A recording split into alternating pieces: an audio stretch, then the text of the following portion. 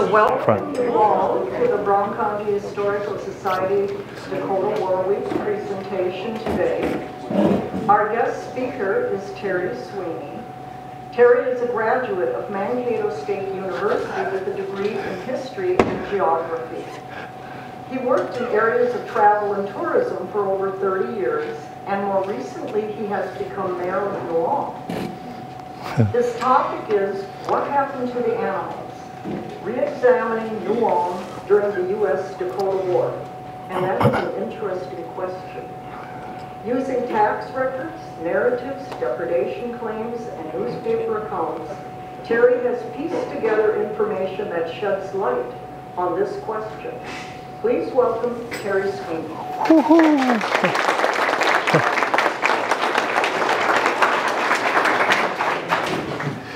All right. Glasses, brow mopper, we got to be all prepared here. Can everybody hear in the back? Good. I kind of talk loud to begin with. And did you see my bald head in the front page of the journal today?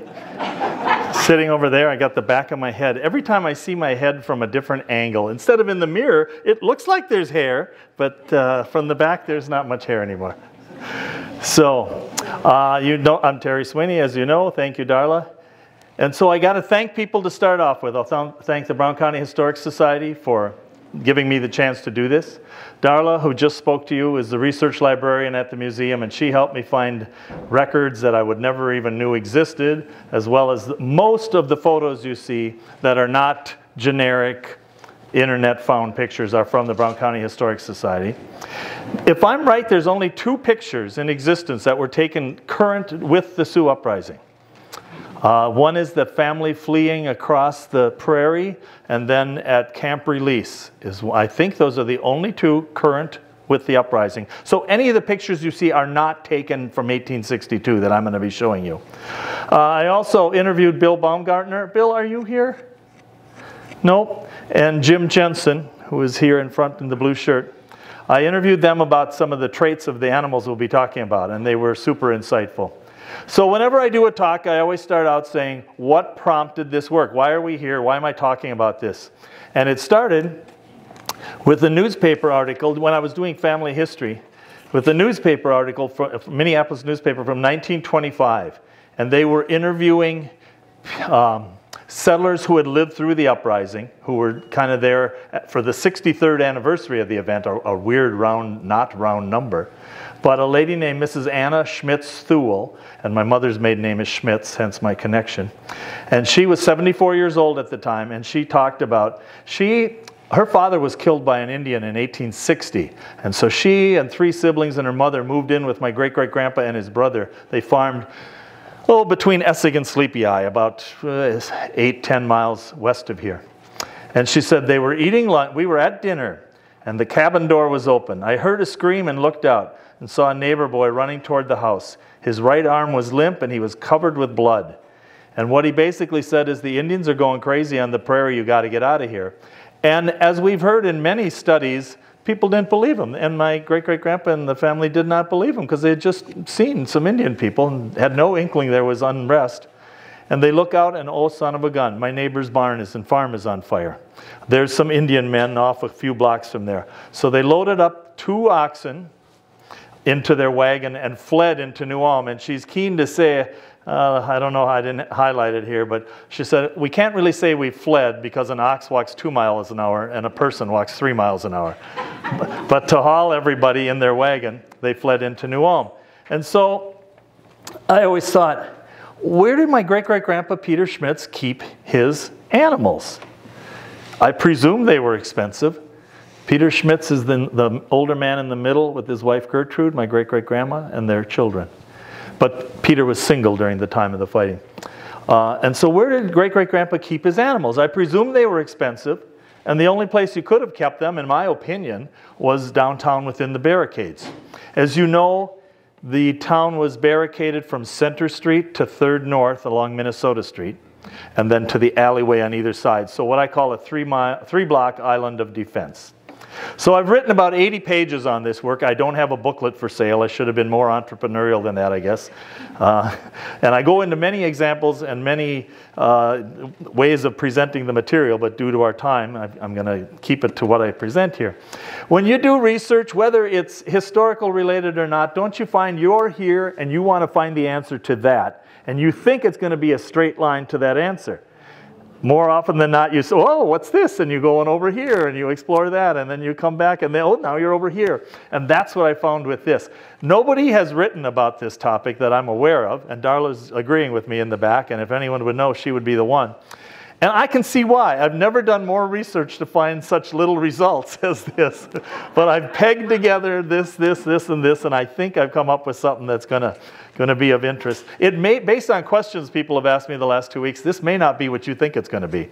But bear with me, because it's going to be what it's going to be.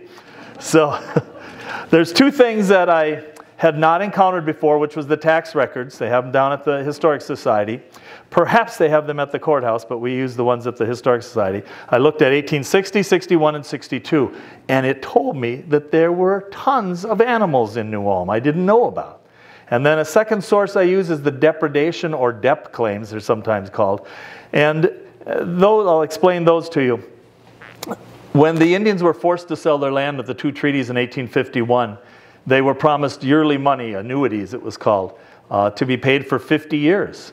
And after the war ended and the Dakota people were banished from the state of Minnesota, the federal government said, we'll take that money and we'll pay people who lost things, who lost property during the fighting.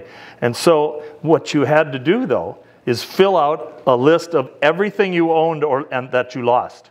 Now, we have so much crap in our house these days that you could never do that. But I've seen lots of these, and it's super detailed, and you have to assign a money value to everything. I got shirts that my wife stores incorrectly, and they seem to have shrunk.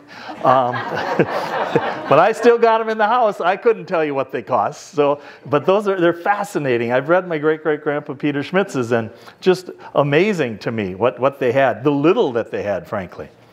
But in there was also some animal losses.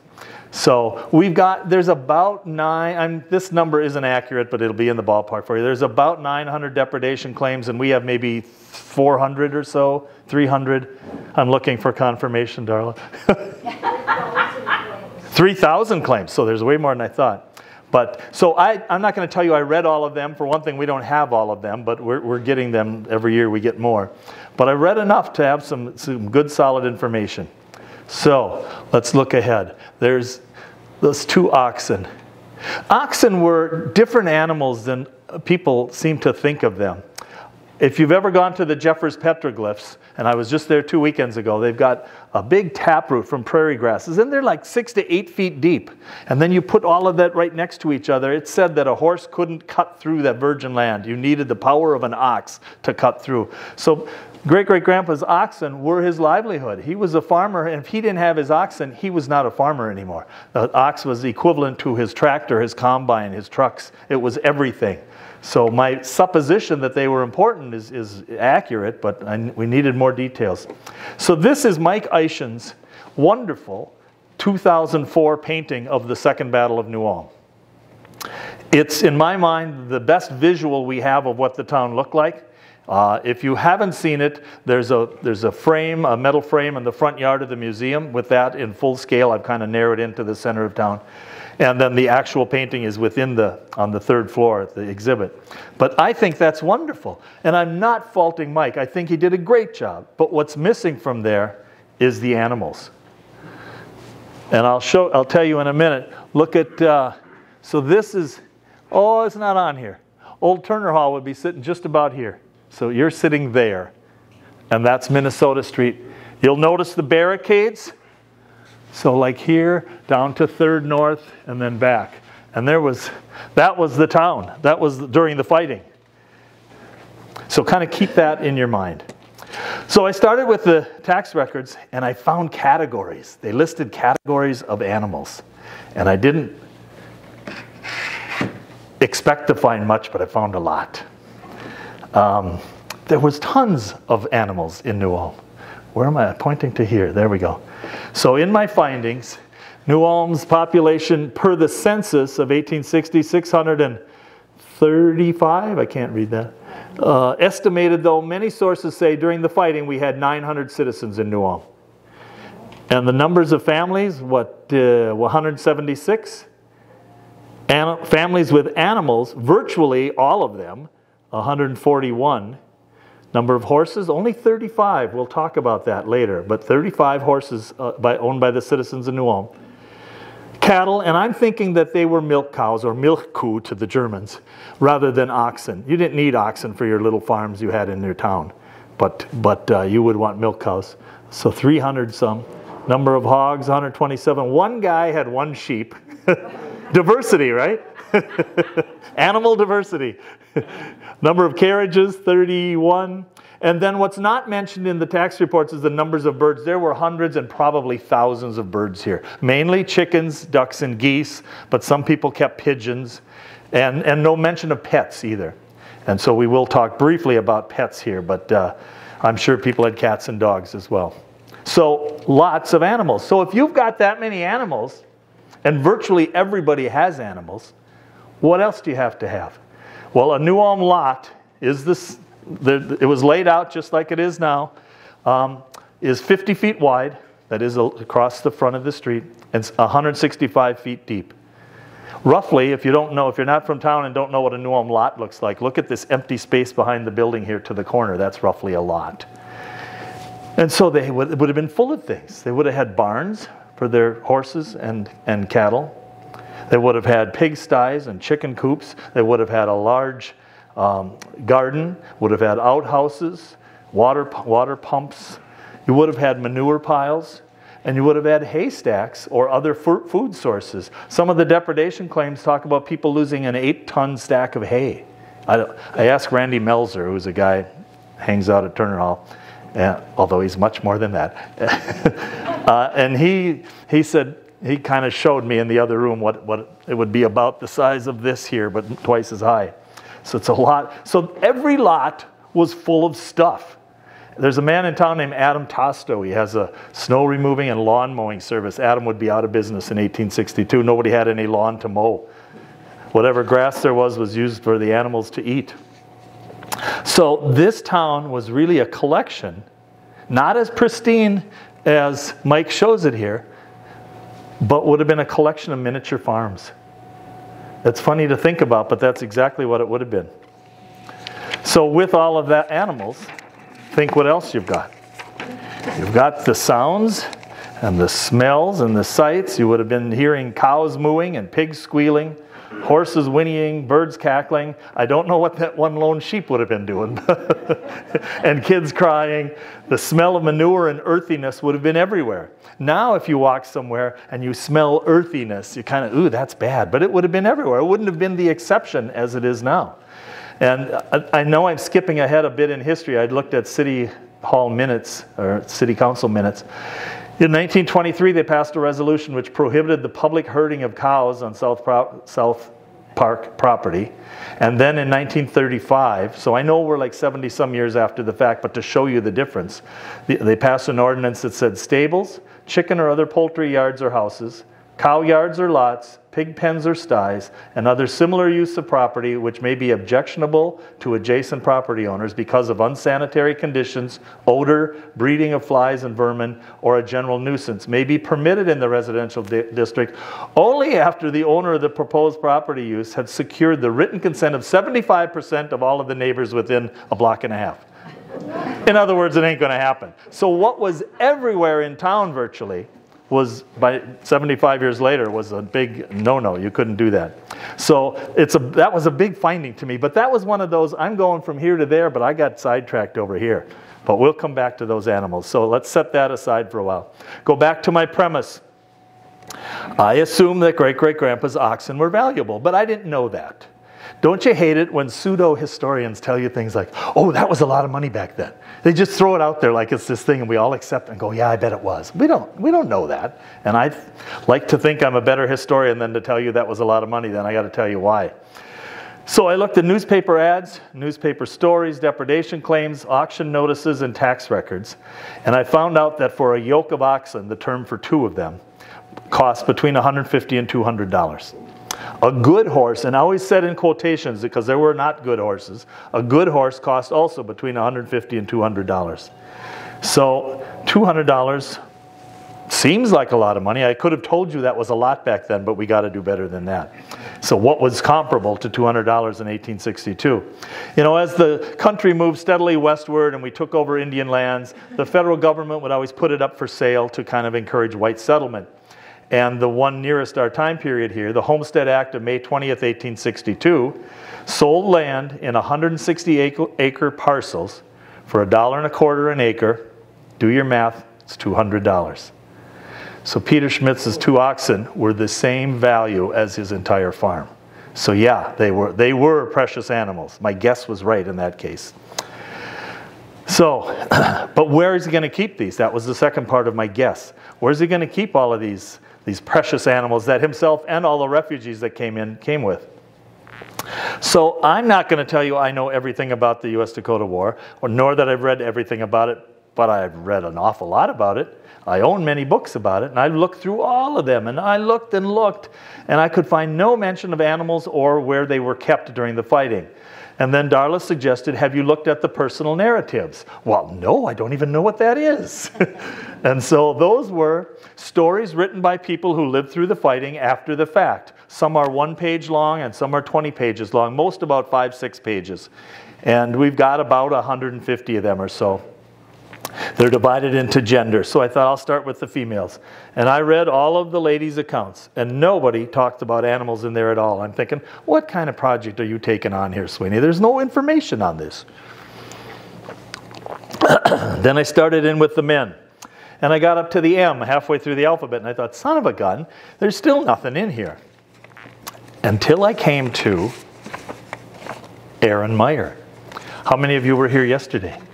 It's the same Aaron Meyer that Corinne Mars talked about. And in Aaron Meyer's account, she read this exact same thing yesterday, but I was smiling to myself back there. Aaron Meyer's account says, the people from the surrounding country moved into the business part of the town, downtown in other words. They got a whole lot of loose material and barricaded it the best they could, but the Indians still killed and wounded many. There was a common inside of the enclosure, and this was packed with horses, wagons, and oxen. Yay, my guess was right. And the people were in as much danger from them as they were from the Indians. They all stampeded and went up Main Street, in many cases taking wagons with them. We'll come back to that because I want to debate that statement, but we'll come to that in a moment. The dogs barked and partook of the pandemonium, the perfect word for it all, pandemonium, biting anything that came in reach. Men were detailed to shoot down all the dogs. That's my sole mention of dogs as pets, that they got killed. So, we're downtown, 3-block island of defense where the animals were stored. So how many animals were there? I figured I had to know that. But to figure that out, I had to find out how many people were in the area. So the common statistics are that there, I got ahead of myself here. This is it's off the internet, so I'm not telling you it's from New Ulm. But to get the idea of these miniature farms, which really most of the residences were,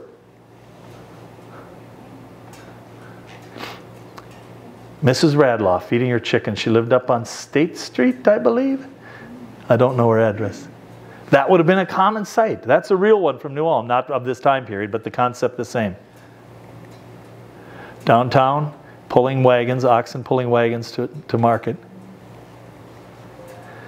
That's a Mr. Meinrad Epley, who was a butcher, and this is his funeral. Just look at what the street looks like, crowded with wagons and animals in it. We're going to come back to that concept too. So,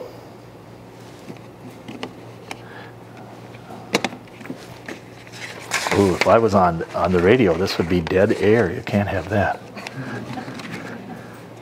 So I'm going to say that Mr. Myers thought that the animals ran freely downtown. Was probably maybe it was true when he came to town, but I don't think it was that way all the time, and we'll talk about why.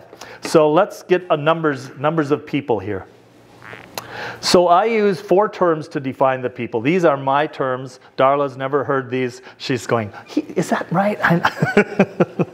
So the first thing to know, keep 2 numbers in mind. 900 New Ulm citizens, and by the time the evacuation on the 25th of August, said by many sources to be 2,000 people. That's, as they say, curiously round, so it probably wasn't exact. I don't think anybody sat there and was writing down a little census ad hoc here. And but 900 New Ulmites, 2,000 people. That means that 1,100 people were not from New Ulm. So who were those people? So I'm calling one group the relief defenders. These were people who came over to help defend New Ulm from St. Peter, Mankato, Le Sueur, and parts of Nicollet County. They would have come as unaccompanied men. They were not coming with their families as refugees. They're to the east. It's safer there. And they came to defend New Ulm. And it's fair to say to also use New Ulm as a bulwark, because if they broke through New Ulm, then they're coming to St. Peter and Mankato. So they're kind of protecting themselves by protecting New Ulm. They would have been infantrymen, that is, walking on feet. There's a few instances where some officers had horses, but very few. So we'll get some numbers for you in a moment. Refugee defenders. This is a term I use to say these are men who came to New Ulm from surrounding farms and villages and were immediately enlisted as part of the militia to defend the town. Most of these would have been from points west of New Ulm. As we said, if you lived in Judson, you probably went to Mankato for refuge. And they would have come as refugees with a family. We don't know the makeup of their family. Some would have been single men, yes, but I think the majority would have been family people. They would have come with the help of a draft animal or 2 in a wagon. We know that some were single men who walked to town from Milford. We knew that some rode on a single horse, but the majority are refugee guys coming with their family in a wagon with some animals pulling it. They immediately are in the militia. The local defenders refers simply to the men living in New Ulm. They were all part of the militia, and their families would have come inside the barricades. Possibly, a few brought some of their large animals into the barricades, the numbers we saw from the mini farms that existed in town. And the non-combatants refers to the non-militia people made up of women, children, and older or disabled men. Very few older men. This is a new town, and I'm 66. I wouldn't have left wherever I was to start a new town. That's not what you do. It's not fun anymore to do that. We know the names of all the men. And people, well, how do we know that and not the ladies? Because the men were all part of the militia, and the militia is military, and the military keeps great records. There's the U.S. in the Civil... U.S. in the Civil and Indian Wars is like the definitive source. It's 2 volumes. It's about that high. This is a condensed version local historian Elroy Ubel put together, and he talks about everybody. Here's all the men from the Milford Company. Here's all the guys from Lafayette and from Cottonwood. Here's the first guys that came over from Mankato and St. Peter. So we know the names of all the men here. That's kind of cool. Let's see if my chart comes up. There it is. Don't look at all of that. It's just, that's me being too detailed. But look at the bottom little bit there. Summary, types of people in New Ulm. So relief defenders, 449 people coming from the towns east of us.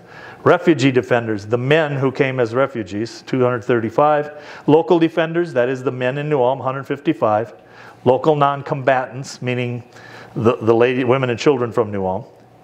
And then refugee non-combatants, 416. So that's 2,000. So my numbers are, other than the men we know, are guesses based on the 900 projected people in town and the 2,000 when we evacuated. So those numbers, don't anybody write this down and say, Terry Sveine said there were da-da-da-da-da. No, Terry did not say that. So, but that gives us a context from which we can now extrapolate some animal numbers. So there was no animals, no record of any animals. As I said, I looked through, I won't tell you everything, but anything that mattered. All of the first-hand accounts of people written from New Ulm, all the books written by New Ulm people, and nobody talked about animals. So I had to figure out, how can I put some number on these animals to tell you what downtown looked like? And one measurement, we'll talk about 3 or 4 different types of measurement. One measurement says, and it's Charles Flandreau writes this number, as do many others, when the town was evacuated on August 25th, there were exactly 153 wagons. That's such a weird number that I'm going to believe it. And it's been repeated by many, so 153 wagons. Well, at minimum, you had 153 animals to pull them. But I would suspect that you probably had situations like this. Anton Gog and his partners drawing in their panorama series of the war. You know, you see some of them there have 2 horses pulling, one in the background has 4 oxen pulling, and he's just getting us in the ballpark. So probably many of the wagons were pulled by more than one animal. I also think it's only logical, at least to me, that you're not going to leave any animals behind after the fighting's done and the town is all but destroyed. Why would you leave a couple horse or oxen sitting there just deal with an animal? That doesn't make sense. They were valuable. We know that. We proved that. And so they were probably brought along too. Many of those animals were emaciated. They hadn't eaten properly. They surely had not drank enough during the whole time, and they were probably very weak. They may not have even been able to pull anything. They probably just followed the caravan to Mankato. And so then I did some other numbers. Well, this again, don't you dare say Terry Sveine said this is fact. No, Terry Sweeney's saying these numbers will get us in the ballpark. Another way to count animals might be from the refugee count. We counted 651 refugees. Remember, refugee defenders and the non-combatants. So 651 people came from outside of New Ulm. If we assume a family size of 5 people, and that each family brought just 1 animal in, divide 651 by 5, that yields 132 animals. I bet many of them, like my great-great-grandpa, came with 2 animals.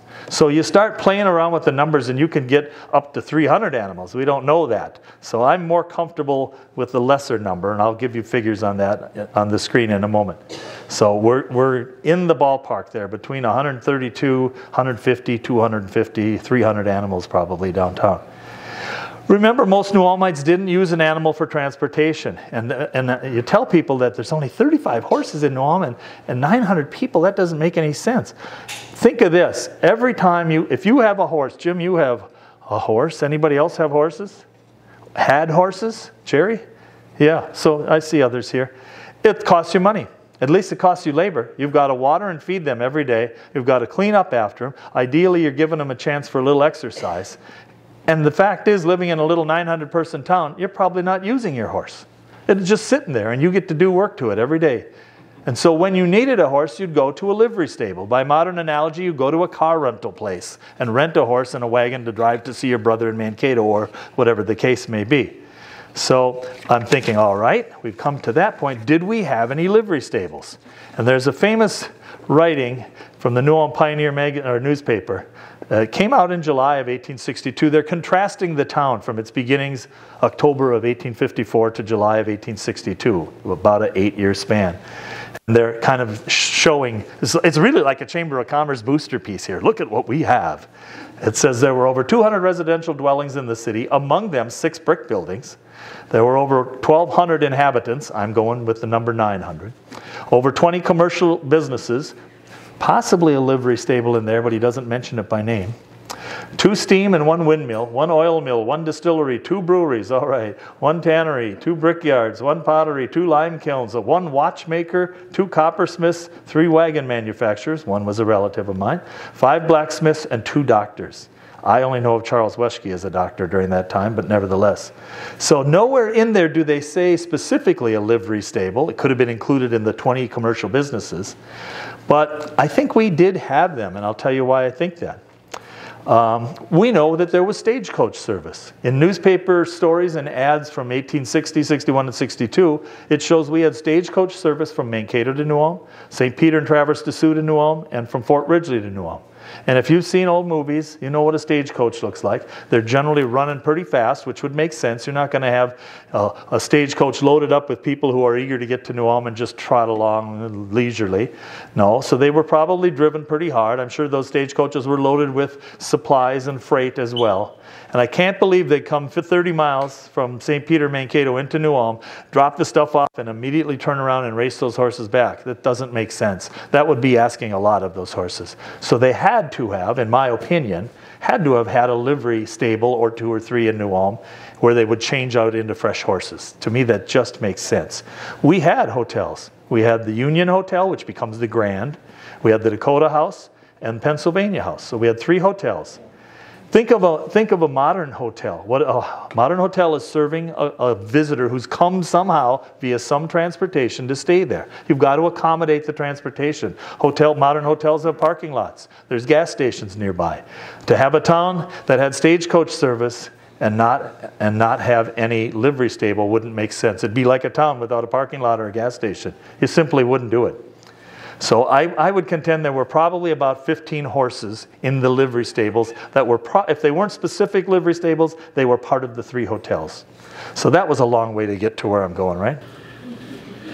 We can't prove if New Ulmites brought their own animals downtown to be protected. It seems logical that some would have, if there was room.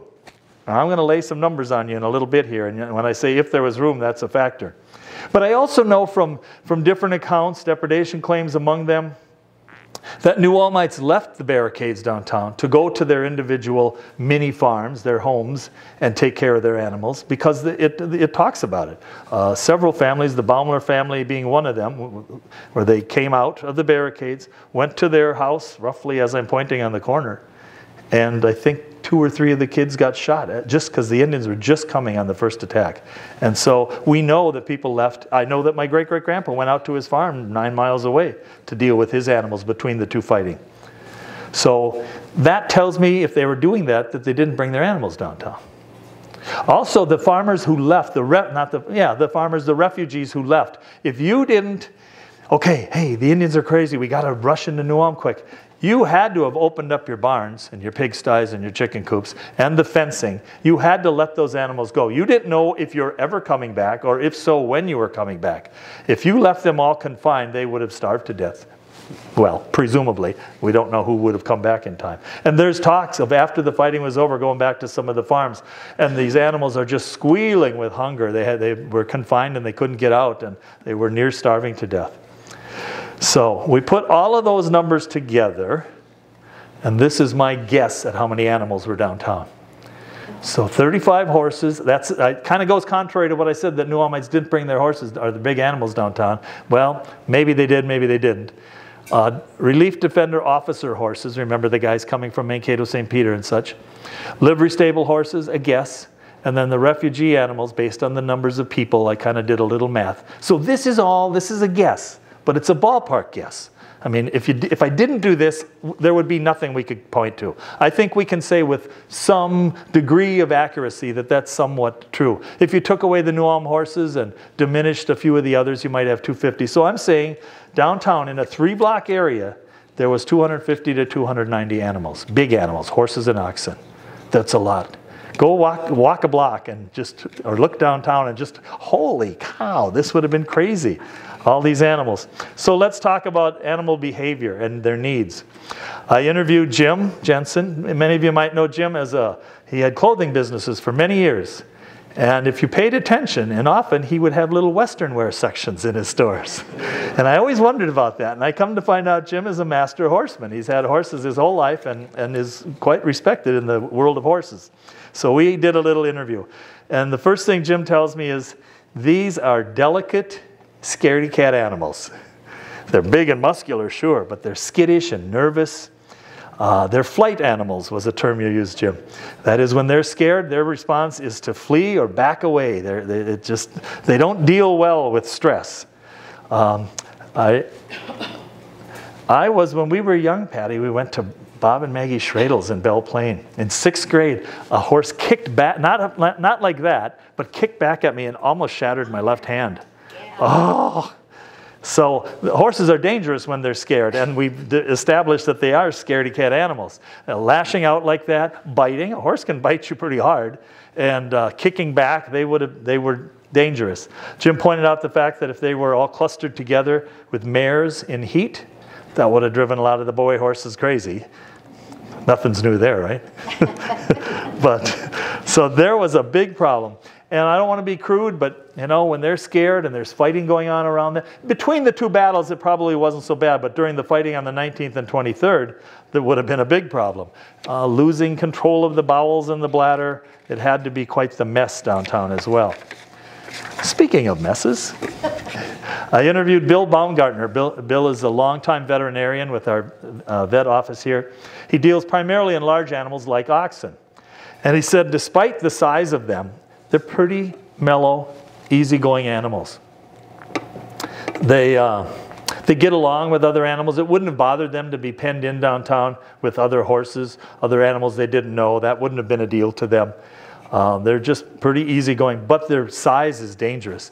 If you got between two of them or up against a wall and one smashed you, could crush you to death without even giving it. They may not have even known they did anything wrong to you.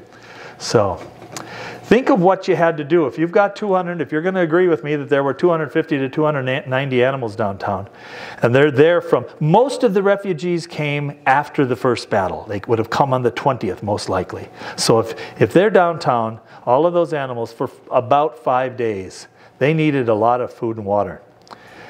So a large animal, a horse will eat about weighs about 1,000 pounds, and an oxen about 1,500 pounds. They eat 2% of their body weight per day. That's a lot.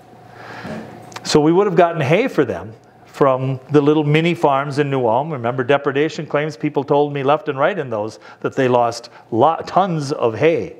So they would have collected that. They would have gone to harvest hay just outside of the barricaded area downtown and bringing that down for the animal feed. Now, both Jim and Bill agreed that in the heat of August, and it was hot, many first-hand accounts say it was quite hot, although it rained every day. Nobody says that, but I read enough reports that will cite a specific day. On the 23rd it rained, on the 22nd it rained, and so it rained every day. Well, that means humidity to me. Heat and rain, that's humidity. And so these were uncomfortable animals, but they probably weren't eating as much as normal when they're stressed like that and in the heat. Water, each animal would drink between 10 and 30 gallons a day. You know what a 55-gallon drum looks like, I imagine. You know, half of that per animal per day. Plus 2,000 humans need water. We don't have any information that talks about the wells downtown, but there had to be them. It stands to reason. And I'm going to contend that the younger people, teenage boys if there were some, formed a bucket brigade. You've got 250 whatever animals downtown that drink that 30 gallons a day. They had to be pumping continuously, taking it out to feed and water these guys all the time. It would have been quite dangerous. So my idea that if you had, is that going to be the right picture? Get going, Terry. So there's a shot of New Ulm from 1871, but just to get the scope of the distance we're talking about. I'm going to contend that they took wagons, and most of these refugees came in wagons of different types. This is from the Leavenworth Rescue Expedition up in the top floor of the museum. It's the only, to my knowledge, only wagon from that time that still exists, that we have in our area anyway. And so taking them, and there would have been bigger, more durable ones and lighter ones, but taking them and making mini corrals downtown. To have 250 animals that could just range from 3rd North to Center Street would have been crazy. Are you going to be a 15-year-old boy walking up to here? You come with a bucket of water and they all come after you? Super dangerous. Super dangerous. They would have smashed out windows in any building had they not been confined. So I'm going to contend, this is me using my logic, this is not a proven fact anywhere, so I'm going to contend that's my drawing. So we got 3rd North here in the barricades, going south to 2nd North and such, that they would have possibly even making 2 or 3 mini corrals per block to contain the animals. Just think of trying to feed and water them without being some sort of confinement system like that. It would have been crazy. It would have been dangerous. It would deadly, actually. So you can say, Terry, you can't prove that, and you're right, but I think there's some rationale we can apply to this. I'm going to leave that up there because I know everybody likes it. To be honest, I actually had, I approached 3 or 4 professional artists to do the definitive drawing of this, just like Mike Eischen has the definitive picture of what New Ulm looked like. I said, you could make your name famous in history. I can't pay you anything, but you could make your drawing be the definitive drawing. And they all looked at that and said, no, we're not going to do that. Actually, Jason Jasperson said, it's far more work than you think. I'd have to get the musculature of each of the animals right, the different positions laying down. You notice I've even got a dead one here. His eyes are X'd out. I've watched cartoons in my day. So let's talk about, not because I want to be gross, but let's talk about reality. And the reality is the filth. So imagine 250 to 290 animals waste from nearly a week of confinement. Baumgartner taught me a new term I never heard. He said it's very common in the veterinary world. I said, with all of that crap downtown, would it have been gross to the animals and they wouldn't like it? He said, what you're talking about, Terry, is called shud. And Clay, you use some judicial discretion in this. I don't care if you use it. Shud is a mixture of shit and mud. And he said the shud would have been piled high. It probably was a foot high already by just a few days. That many animals confined that close. But think how smelly that would have been. And the men are on the barricade. They're not far away. The guys would be on the barricade right here. So that would not have been pleasant duty. And Bill pointed out the thousands upon thousands of black flies that would have come. Smelling all that stuff, all that crap, literally, would have attracted thousands upon thousands of flies, who are bugging everybody, all the animals you've seen, when they, and the people as well. We didn't have metal screens. Metal screens had been invented by 1862, but very few people ever were using them. Not in the Midwest anyway. So you either left your window open or you hung a lacy curtain in front of it or some sort of oiled cloth to keep out the bugs, but they can keep the heat in as well. So with all of the animal crap, then, and I don't want to be crude, but 2,000 people need to do the same thing. And outhouses wouldn't have contained that. And outhouses were the back of the buildings near where the barricades were. There was a sense of danger to do that. So the flies and rats and mice and other rodents, birds, were annoying the men in the barricades and everybody for that matter. I would also contend, this is not about the animals, but I bet it could apply, that nobody got an 8 hours a night of sleep during the fighting. The fear more than anything, perhaps. But the noise, the smell, the heat, the bugs, nobody got 8 hours of sleep. I can't believe it. So we know that some animals died, as shown by the wonderful drawing there. We don't know how many. I can make some guesses, but it's really a guess. So 30, maybe more, I don't know that. But we know animals died. And we know this because when the town was evacuated, most people, most New Ulmites or refugee people, stayed away for 1 to 4 weeks. Some stayed away longer, I know that. And some came back after a couple days. So in round numbers, 1 to 4 weeks they would have stayed away. Well, shortly after the second battle in New Ulm, Captain Jerome Dane was over by South Bend or Lake Crystal. He was a U.S. Army guy. And he came with a group of people to kind of take over New Ulm in case it was attacked again. And he talks about how you could smell New Ulm for miles away. Think of the shud, think of the dead animals deteriorating there. We don't know what happened to them nor how many, but imagine digging a grave for a horse. Well, it'll take you hours to do that. Nobody had a bobcat, they're going to just scoop it out. You were physically digging, and so that's probably not what happened. If there were as little as 10 dead animals, and I bet there were more, you would have most likely, Baumgartner agreed with this, put them into a pile, put some accelerant on them. I don't know that gasoline was invented then, but something, kerosene, whatever, and burned them. That would have been the most likely way to do that, which had to be a horribly disgusting thing to do. I've talked to some funeral directors here. Even a human, after about 3 days, they basically, and I don't want to be crude to anybody, especially if you've had a recent loss, but if you've been dead for about 3 days, your tendons disintegrate. And they basically roll you into a tarp to move you out. Well, imagine dead oxen and horses. Bill said it's very real that if some of the early deaths of the horses, which were probably left just to lay in the middle of the downtown, you try to pull a leg to get that thing moved, you pull the leg off. So a horrible, disgusting job to do, but had to be done. So this is not a pretty picture, but to represent the concept. So the aftermath of what all happened here, we don't know. So they evacuate the town. Charles Flandre wants to leave. He says, we've got to get out of here. This was on the 25th of August. The last battle was the 23rd, 24 hours into the 24th. Flandre says, we're leaving on the 25th to Mankato. And he had opposition. Jacob Nix, the leader of the first battle, among others, said, no, we can't go. We don't know what's out there. And that's not irrational. Those prairie grasses were 4 to 6 to 8 feet high. You could have had 100 Indians hiding, and they wouldn't have known that. But Flandre says, we are out of ammunition virtually. If another attack came, we couldn't defend ourselves. We don't have enough bullets. We're perennially low on food and drink for ourselves, not to mention the animals. And we will die of dysentery with all of the filth here if we don't get out of town. And so we're leaving tomorrow. Get over it. Well, I added the get over it. But, but they did. They took off and they made it. They made it to Mankato in 30 miles. When my father died unexpectedly 12 years ago, I always wanted to go as a boy to St. Peter with him, where we had cousins. That was a part of a Boy Scout badge I could have gotten. But we never did it. And I thought, to honor Dad, I'm going to walk to St. Peter. And I called up my friend Danny Bernick, who was doing marathons at the time. And I said, Dan, want to walk with me to St. Yeah, I'll go with you, Terry. We used to work together at his bar.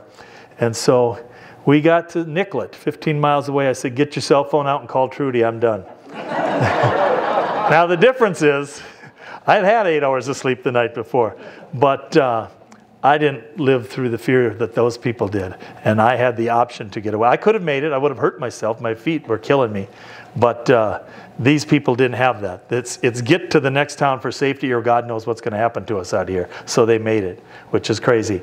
All the animals pulling, we're going with about 225 animals pulled the wagons.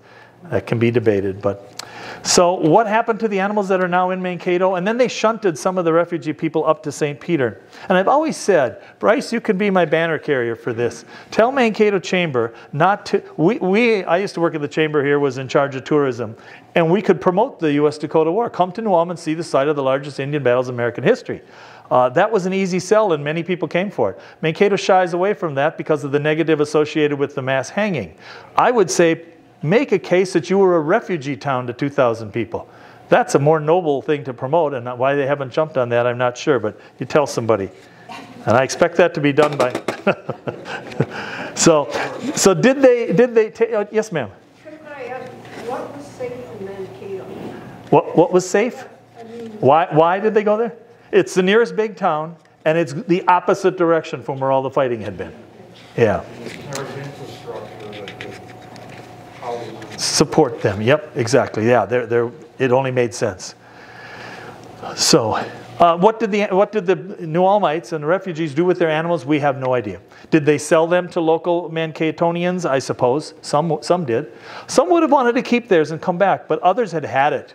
Others had had it and left Minnesota, not just New Ulm or southern Minnesota, left Minnesota never to come back. We don't know numbers on that, but I'm sure some who may have had an ox said, here, take the dang thing, we're out of here. And they left never to come back. So, yes, John? Do you think some got used for emergency food supplies? Yes, exactly. And in fact, I should have said this, Rudolf Leonhardt was in New Ulm at the time. He was in charge of 8 feeding stations for locals. And I imagine, he didn't record it in his memoirs, but I imagine that he confiscated some of the oxen. He would have given government vouchers for payment for that.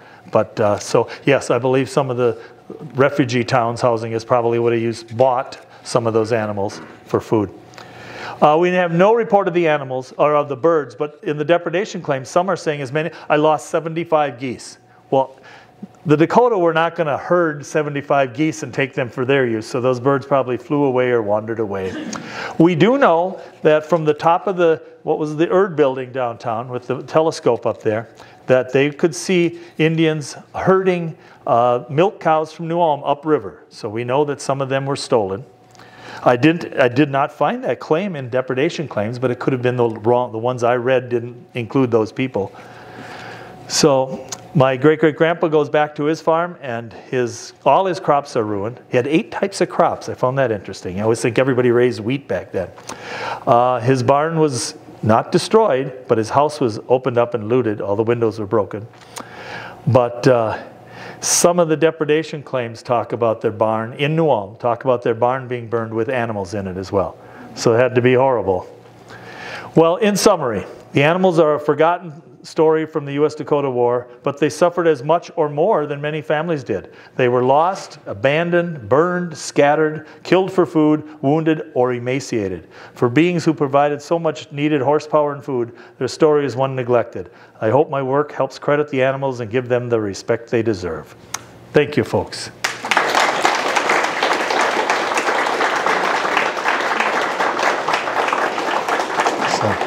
Anybody got questions? Yes, sir. I can't remember what you said about cows. But I would think there would have been milk cows that would have been kept inside the compound. For food for the local people. Babies, probably. Yeah, yes. And maybe there wasn't, usually there's a need for additional milk other than the mother. That's a good point. So there probably would have been. I bet so. They would have brought some of the New Ulmites' own cows in. And I suspect some of the refugees who didn't have time and had to react right now when they found trouble was coming, grabbed, that steer is out grazing, I don't care, we're taking the milk cow, honey, and we're going into New Ulm. So yeah, there probably were some, you're right. And you talk about needs, they would have needed to have been milked twice a day. Bill was talking about all the diseases, mastitis and others that they get if they're not milked properly. So, yeah. How long did it take them to get to Mankato? I don't know a time period. They left about 10 in the morning and got there in the evening. So what? 2 days. 2 days. Well, some stayed over by Judson. At the crisp farm. Yeah, but And then went on. yeah, but I think many went on the full And some may have- first day. Yeah. So The ones that got there the quickest were the ones that had horses. The ones with oxen didn't get there until the next afternoon because the oxen were so much slower. yeah. Yeah, a horse at 3 miles an hour, you figure that out, it's, 8 hours straight, and they're not going straight, they gotta stop and Right. rest them and feed them and everything. So And the that'd be a tough day's travel. the fear though, these grasses are, because the fear was the Winnebago Indians south of Mankato were going to join the Dakota somehow, which never happened at all. But the fear was there that they are hiding in the grasses. We've got to keep pushing on, push on. So actually in look at here. Maybe it's not clear enough, but there's two sick ladies in the back of the wagon here. I looked closely at that and noticed that for the first time. So, yeah, Jerry. At Fort Ridgely, after the battle was over, the troops buried a lot of horses that had been killed. I would have thought in New Ulm, even if they burned animals, they would have buried the bones that were left somewhere. You'd have thought with all the building excavations done later in New Ulm, they would come across somebody. I've always wondered, Darla, do you know of any stories of finding after effects as the town rebuilds? Yeah. Yeah? So I've never encountered that. Okay, up by Milford, she said, remnants were found. I suspect that happened, Jerry. And with the tall grass, a lot of animals that were left loose certainly would not have been found by the Indians or anybody else. Right. But certainly the quartermasters and the troops that came through later found these animals and used them as part of their feed, Yeah, yeah. part of their food. Peter Schmitz's farm, and all his animals were gone, but he said he noticed herds of cows in the woods surrounding his property that weren't his. And that's just animals who broke out of their confines and naturally herded together. And so, yeah, it's just, there's so little. There's nobody's memoirs that came up with this. This was just, I'm not making this into some great work, but it was kind of fun to take this little piece of information and that little piece and put one more together and come up with a scenario. That whole idea of the mini corrals inside downtown, that's my invention. It seems reasonable to me, but I don't know that. So, and the numbers in a ballpark, don't take them as verbatim. But anybody else? Yeah, Mark. Terry, is there anything as you read through the personal accounts that jumped out at you as either a topic for another Ooh.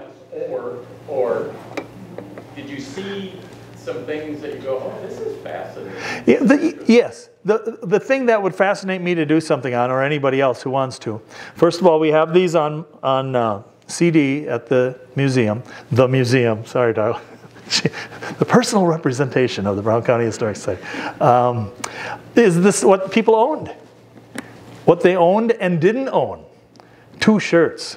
Now, if you're making a claim and everything, your place got burned down, you're going to name everything. And no doubt people exaggerated to get a little more money than they were entitled to. But with all of that, that's kind of a stands to reason.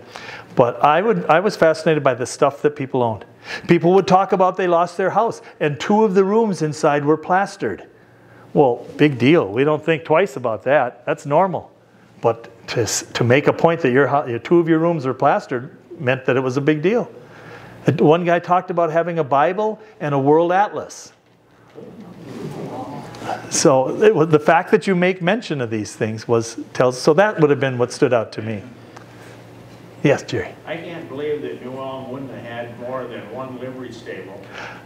Most of those towns, I know Fairfax, which was established later, but by the time they had 400 refugees, they had at least 4 livery stables. Yeah. We had many in town over the years. But I could find nothing that said specifically in August of 1862 there were. But it had to be that the 3 hotels provided livery service. It had to be. Even a livery service in the sense that if you came by steamboat, the hotels had wagon service that would go down and pick you and your stuff up and bring you to the hotel. So at minimum those 3. Anybody else? Yeah. What happened between the 2 battles? Did they say, oh, we're done now? We can. Nobody left without permission. Charles Flandreau and his guys, his lieutenants and such, you'd need a pass to leave. And I used my great-great-grandpa went out and he got a pass from Flandreau to go out. They didn't want people to leave. They expected more battles? Well, for one, they didn't know, but you also wanted to keep as many militiamen / soldiers on hand as possible. So nobody was allowed to leave. You could go out and check on your farm. A lot of people locally came in to tend to their animals. But I think they prepared food. They tried to sleep. I just think of sleeping. Man, as I've gotten older, I thought I'd need less sleep. I need more sleep.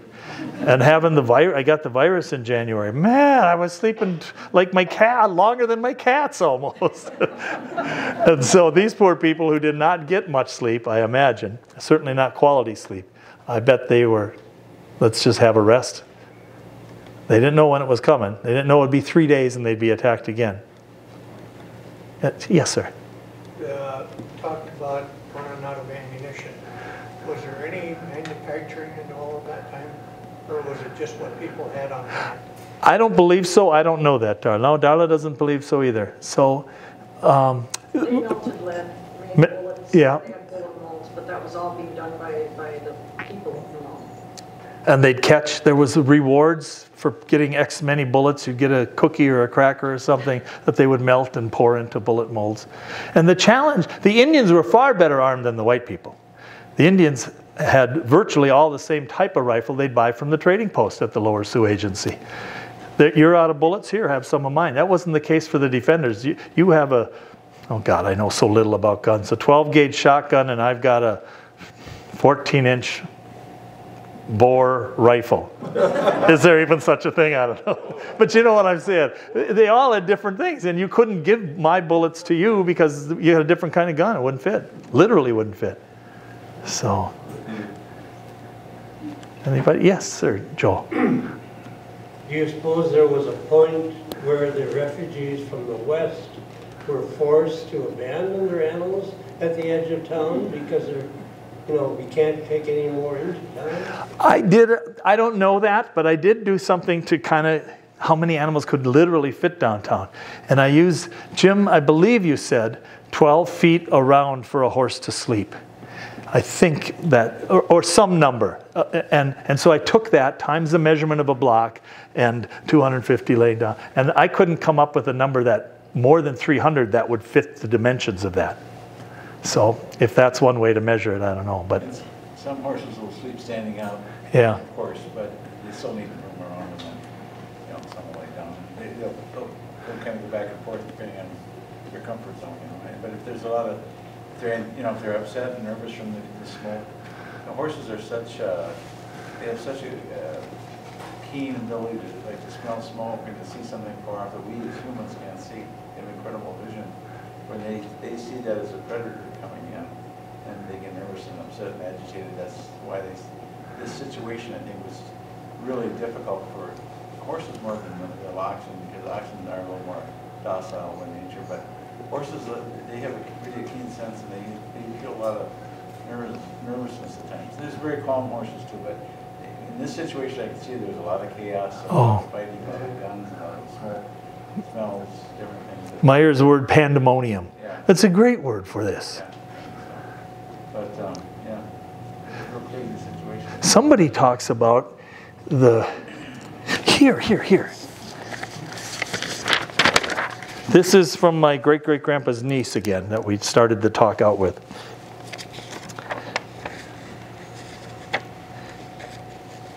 The confusion in New Ulm was awful. Women were running about screaming and wringing their hands. Many had lost their reason. And we can make a joke of that, but think of the situation. How many, unless you served in war, in actual wartime, which this was, you got nothing to compare that. None of us, most of us, have nothing like that to compare to. You're freaked out of your mind. You don't know what's happening.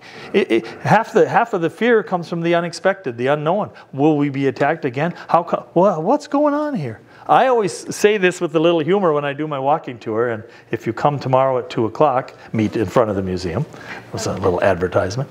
I always talk about wives grabbed their husband's arm with sharp fingernails and said, "But you promised me it would be much better here in Minnesota. What the, what the heck is this about?"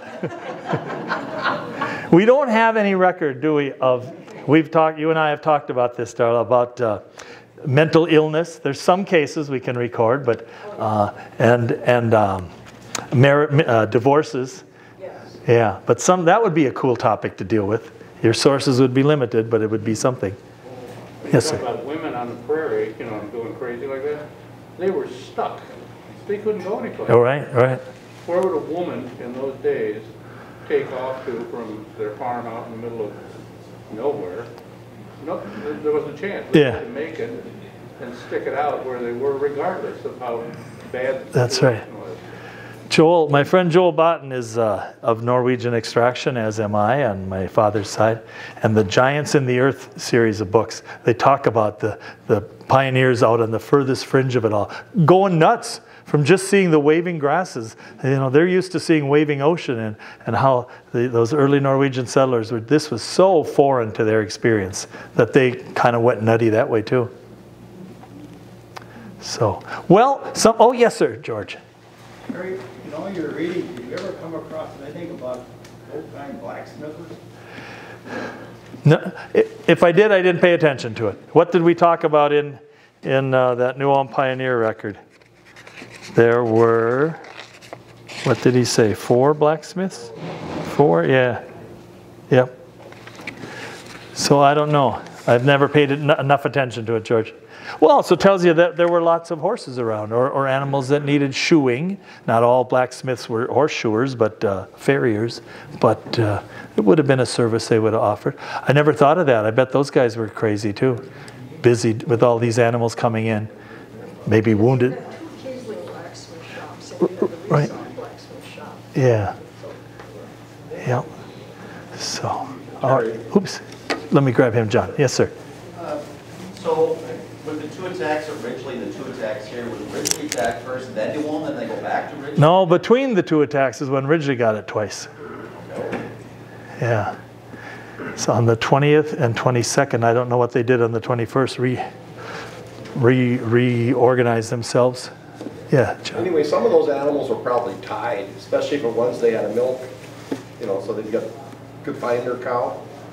I didn't think of that. That makes sense. I think the horses were picketed.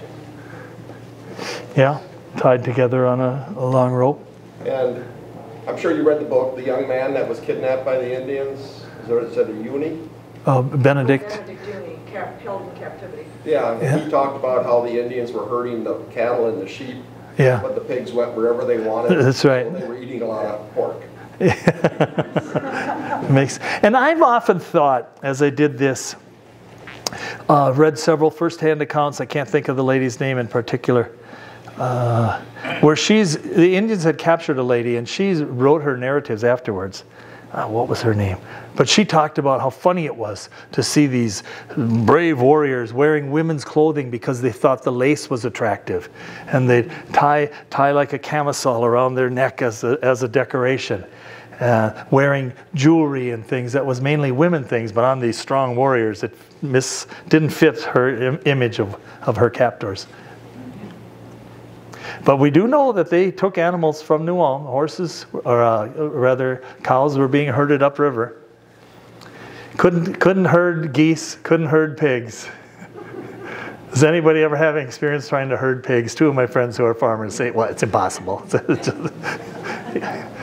So, yeah. some of these animals could perhaps have been killed or wounded from stray shot. For sure, for sure. Yeah, those, when I say some animals died downtown, that's what killed most of them, I'm sure. Because when you're shooting, the Indians had these good rifles. Bob Burgess used to be the director of the museum, and he was quite the ammunition and gun fancier. And he said those guns could accurately shoot a New Ulm block. Well, you're not going to shoot a New Ulm block and then, whoop, the bullet falls down. So you get overshoot sort of things that it may not hit, the subject you're trying to shoot may not have been hit, but you hit something else by accident. And I'm sure lots of those animals were wounded. Well, some of you probably have to get to work, although looking at the hair color in here, that may not be. But anyway, well, thank you, folks.